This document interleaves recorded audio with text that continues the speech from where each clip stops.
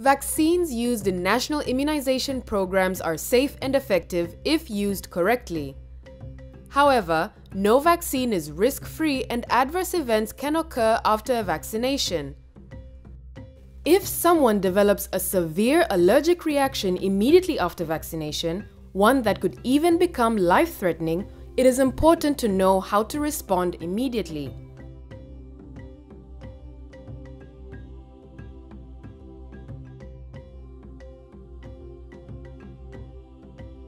An initial mild allergic reaction can quickly progress to anaphylaxis and become life-threatening, so you will need to be prepared to treat it.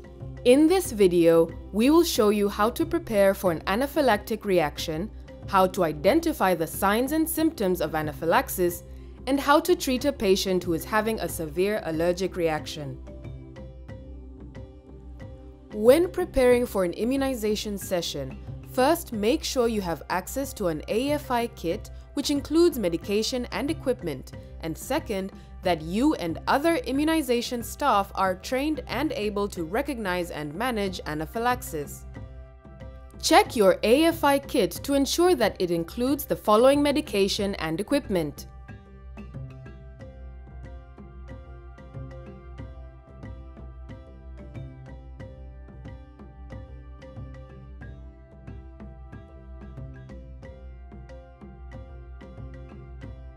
adrenaline has a short shelf life, so monitor the kit 3 or 4 times a year to make sure the adrenaline is still good.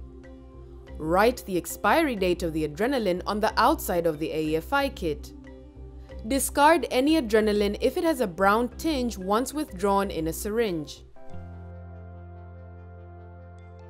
To identify an acute allergic reaction after vaccination, look for the signs and symptoms. They usually occur 5 to 60 minutes after vaccination. Early signs of an allergic reaction may include generalized skin itch, generalized rash, which would include hives or swelling of the face or body. You may observe changes in the nose or eyes, such as a blocked or runny nose, sneezing, or red and itchy eyes. Or signs may involve the abdomen, such as nausea, vomiting, or stomach pain. Mild symptoms may progress to anaphylaxis. Anaphylaxis causes obstruction of the airways and/or low blood pressure or shock. The signs of anaphylaxis include noisy breathing, difficulty swallowing or talking, difficulty breathing, low blood pressure, or collapse. Most people with anaphylaxis have a rash, breathing difficulties, and/or low blood pressure. They may experience dizziness or collapse. Only a small number, less than 10%, may have a sudden drop in blood pressure without any other symptoms. Once you have assessed the initial symptoms and suspect anaphylaxis, treat the person immediately by following these steps. If you have any doubt about whether it is a stress-related response or anaphylaxis, treat it as anaphylaxis. Lay the person down on their back, if they are not already, with their knees bent or their legs elevated. If the person has difficulty breathing, have them sit up slightly. Do not allow the person to stand up or walk. Check their airway, breathing, and circulation. If they are already unconscious, position the person in recovery position and keep their airway clear.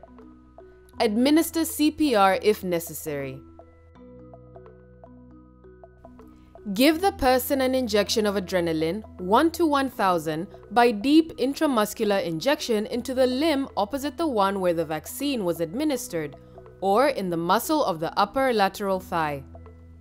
In general, for a child, you would inject the upper lateral thigh.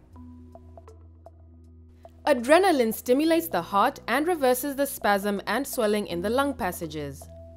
It reduces the loss of fluid from blood vessels, raises blood pressure, and stops the release of chemicals that cause anaphylaxis.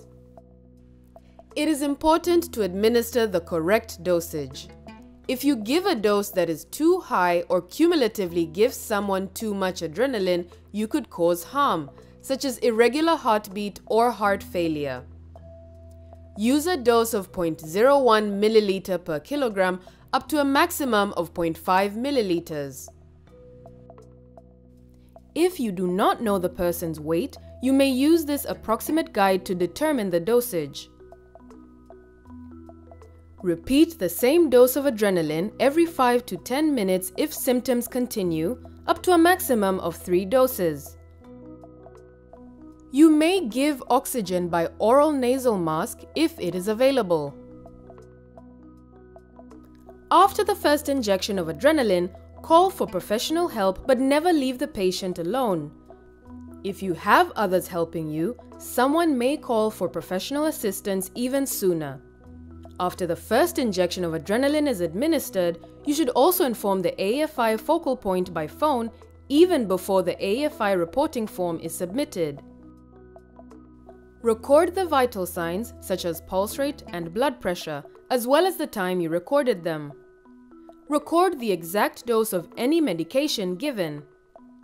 When an ambulance or professional help arrives, be sure to share your records with the new care team.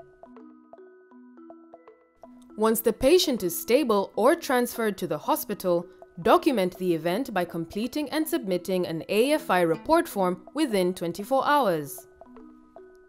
Those are all the steps for treating anaphylaxis.